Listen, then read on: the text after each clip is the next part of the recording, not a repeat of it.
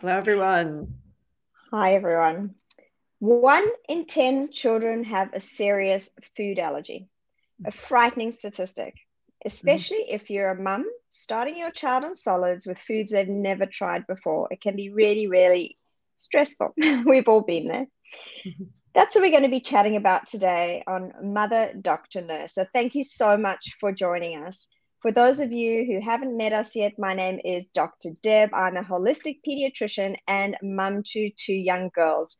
And as always, joining us is the wonderful Sarah Hunstead, pediatric nurse and founder of CPR Kids, where you Mhm. learn basic first aid and life support for your children.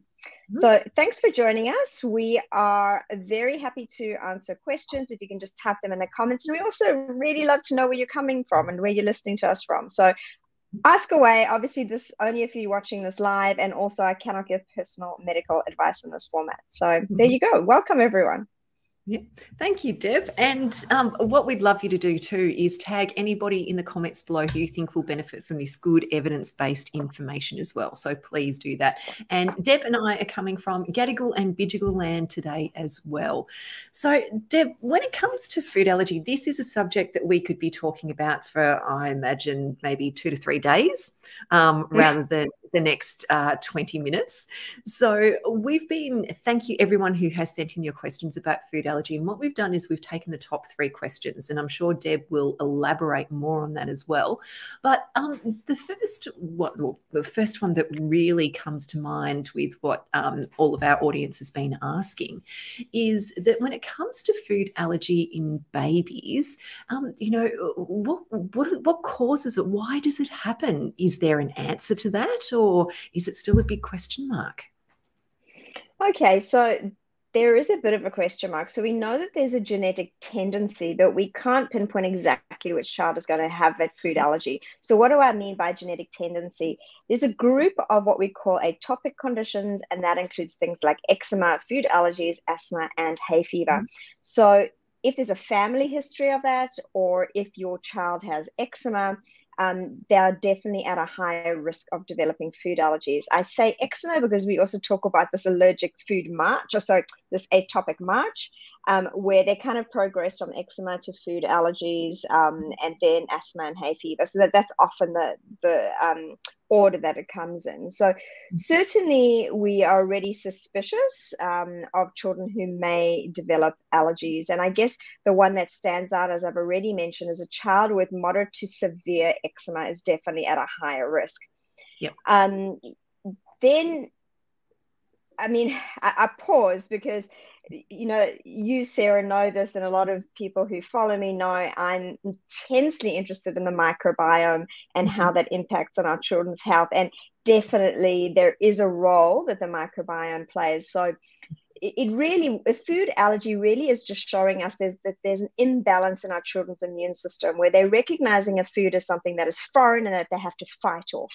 So it's Mhm. the body mounting an immune response against a food abnormally. So we know, which is different from a food intolerance, which I'm very happy to talk about in another session.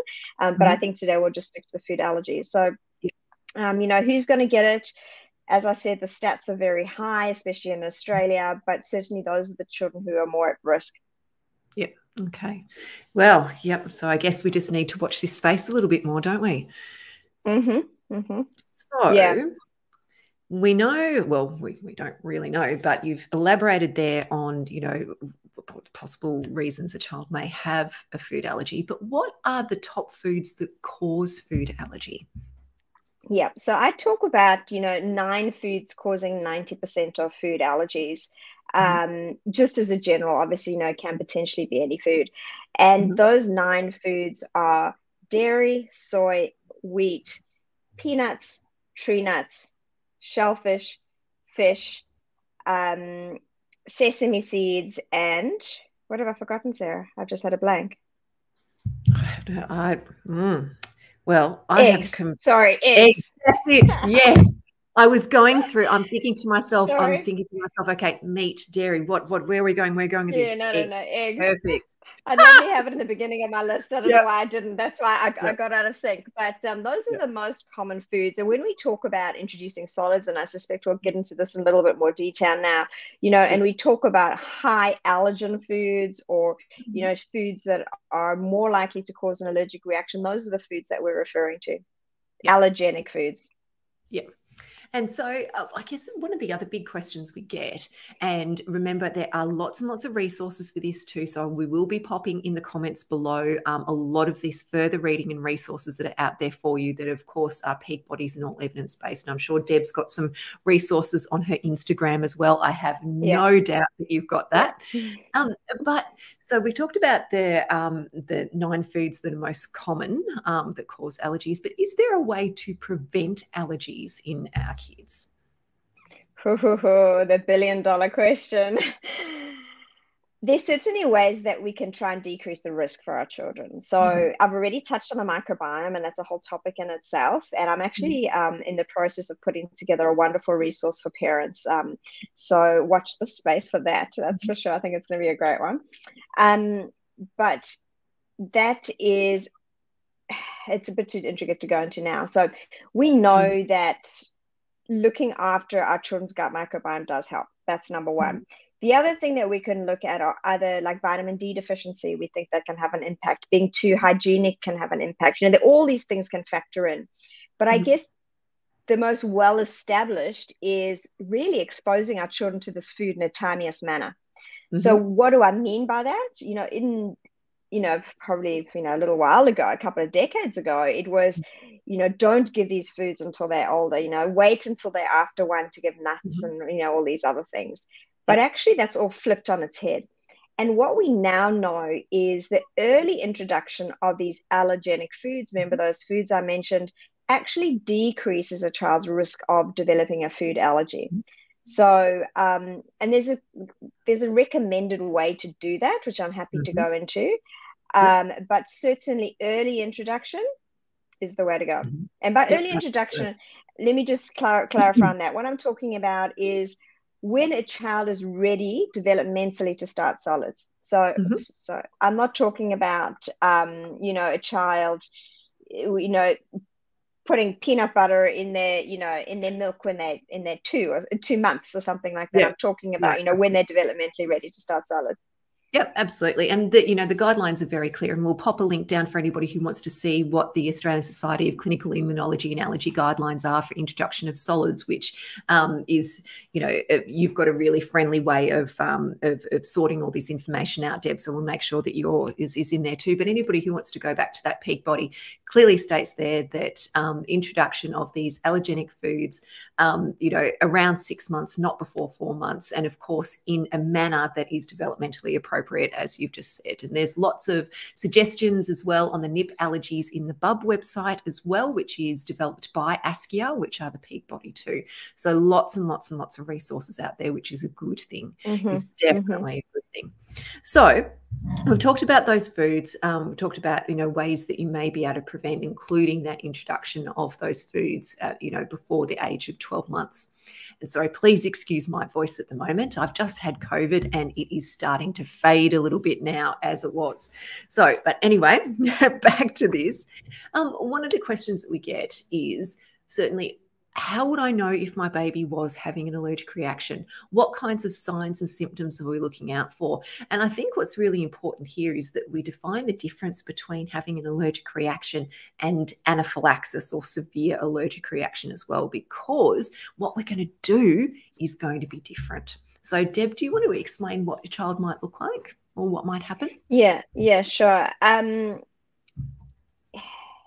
I'm pausing because there's a whole spectrum. Okay. Yes. And, the classic, picture that people, think about is a child with a rash.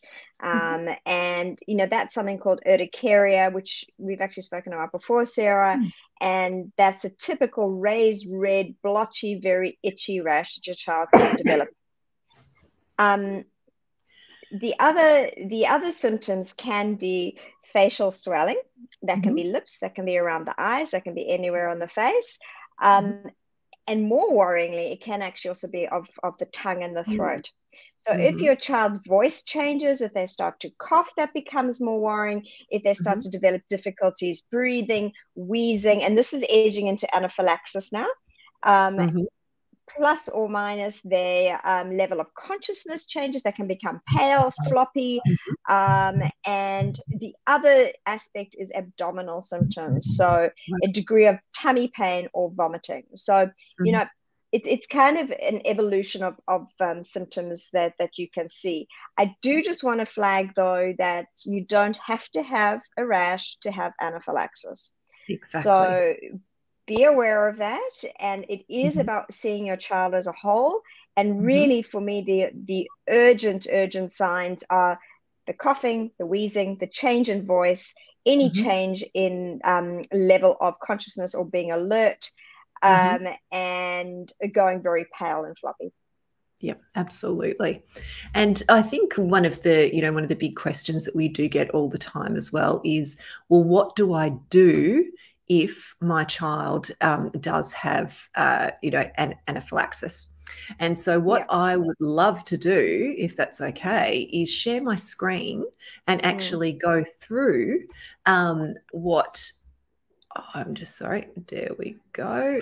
There we go. Okay. While you're bringing that up, Sarah, please, I just want to flag that the reason why we always recommend to start allergenic foods in an early meal, in other words, a breakfast or a lunch meal, is so that we can watch for these symptoms. Because, the difference between, again, an allergy and intolerance is that with a food allergy, the symptoms can appear within minutes to actually a couple of hours, not usually a day or two later. That will be very unusual, but it can happen within a couple of hours. So you can imagine if you're giving your child, their first dose of peanut butter at 6 o'clock at night, and then they're going to sleep at 7, you're not there to observe it. So just be aware of that. Sorry to interrupt. No, that's an excellent point. It's actually a really, really important thing. So what I've got up here on the screen is a generic first aid plan for anaphylaxis. So we're talking about anaphylaxis here, which is the severe allergic reaction. And you'll see here, this is just such a good resource. I will pop this in the comments below for you to print out at home. If your child has a known allergy or anaphylaxis, your doctor will actually fill out a personalized action plan.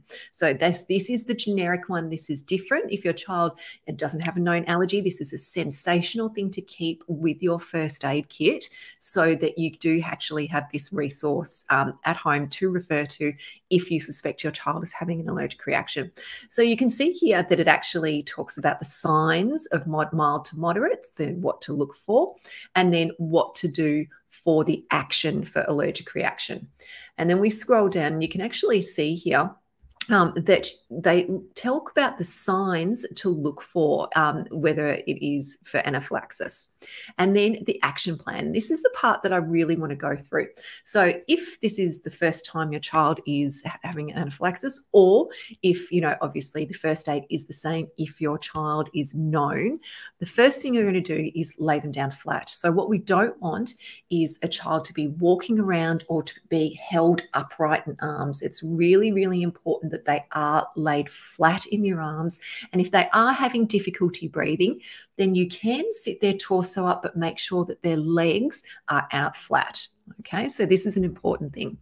And if they are unconscious, then you're going to roll them onto their side into the recovery position. Okay, so if there is an adrenaline injector available, so that is your EpiPen or your Anapen, then you're going to give it. That's if there is one available. You're going to call an ambulance on 000. You are not going to hang up, or you are going to follow their instructions and calmly and clearly tell them where you are and what is happening. Really important. You're then going to follow the directions that the 000 operator is going to give you. Okay, so that's really, really important. And remember that if your child does have asthma and also has anaphylaxis, you always give the adrenaline auto-injector first before you give the Ventolin, and that's an important thing. Okay, so, and remember, one of the big things, and this is, after many, many, many years in the emergency department, one thing that we would often have people coming in, their child having anaphylaxis, known anaphylaxis, but they've been a bit worried about whether or not to give the adrenaline injector. They're like, oh, what happens if they didn't really need it and I gave it? You know what? It is not going to do your child any harm. Give the adrenaline injector, give the EpiPen or the Anapen. They're the two brands that are available here in Australia. Please, please, please give it. It will not do them any harm if you give it to them and they don't need it. But what is harmful is if they don't receive it when they actually do. So if in doubt, give the adrenaline auto-injector, please. Okay, really important. There we go. Oh, there we go. Make us big again. Okay, so I will put a link to that first aid chart. And remember, that is the generic first aid chart down in the comments below. And the other thing that was on there that I didn't mention is you'll see there's a QR code. Scan that QR code with your phone. It takes you to videos on how to give an EpiPen and an Anapen. So that if you've never done that before or you're not sure, you can watch that and be more confident to be able to give that if you ever need to. Because you might just be at the cafe and the person at the table next to you it turns around and says, get my EpiPen, I'm having a severe allergic reaction, which is what happened to me once. Of course. It's going to happen to anyone, Sarah, too. Yes. All your stories. That's it. So, Deb, what would you like to go through now? Is there anything else that you'd like to tell us about what to do if your child or you suspect your child is having an allergic reaction? I'm going to talk about something else, actually. Sorry, Zara. Okay. I will often get families who say to me they've tested on the skin before. Oh, right. Yeah, so in order to reassure them that their child's not going to have an allergic reaction. And I just want to say that there is no evidence that patch testing on skin has any correlation to whether or not your child will have a food allergy. If you want to test anywhere, you can test on the inside of the lip. But again, it's probably better just to give them a little bit. And what do we usually recommend when you do start these highly allergenic foods? Give a small amount, consecutive days for a few days, just to give your child that repeated exposure to ensure that they're not going to have a reaction. Because typically, and I'm doing it in inverted commas because it's not every time, typically your child will only have a reaction once they've already been exposed, but that's not always the case. Okay. I'm just trying to think of any other. Sorry, do you want to ask me? I've got one. And you may have already answered it, but my foggy post-COVID brain mightn't have heard it. Sure. So repeat it anyway. So when it comes to introducing foods to your child, I know you talked about the timing of it, but what about new foods? Can you, for example, mix the egg and the peanut butter together, or should we be doing this separately?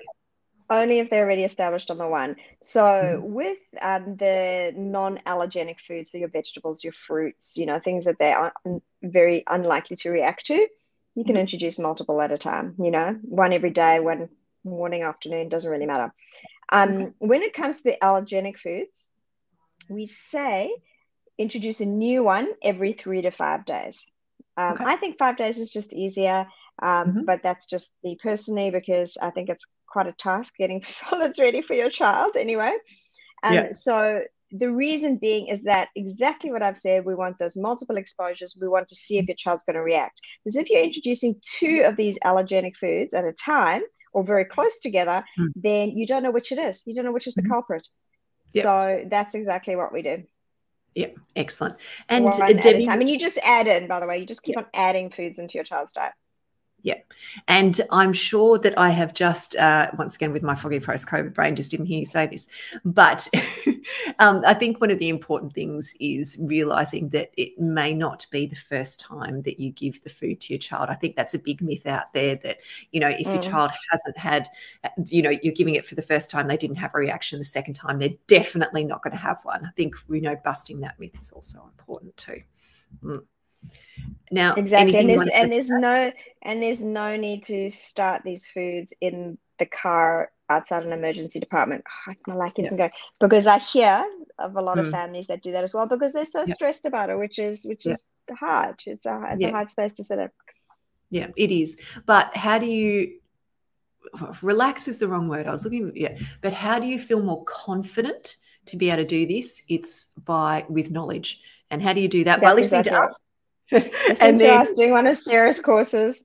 that's it. It's about knowing what to do. And, we will Yeah. be putting a whole lot of resources down below as well. So read, understand from the good, reputable resources that we're showing you. Don't just Google stuff, because that just gets scary. No, Okay. no. Don't do that. All right. So that's important. Now, if there are any questions, now is the time to ask them. Please post them in the comments below. But apart from that, Deb, what last pearl of information would you like to give everyone? What's the thing that stands out to you the most that you want everybody to know about allergy in kids? Gosh, that's putting me on the spot, because I always go back to the microbiome and what we can do to support our children and potentially prevent things. And being married to a man who has multiple food allergies and having children with no food allergies, I'm very grateful. But honestly, I think it's about being aware of which foods your child can react to, and then being alert to what the possible signs are. Excellent. Thank you very much, Deb. All right, everyone. Thank you. We will see you again next week, same time, same place. Yep, with another fascinating subject, which I can't actually remember what one it is that we're doing. But, we'll put it out there. Keep looking at our pages, because we'll tell you what it is, and then just come and join us. It's that simple. All right. Thank you very much, everyone. Thanks, Sarah. Bye.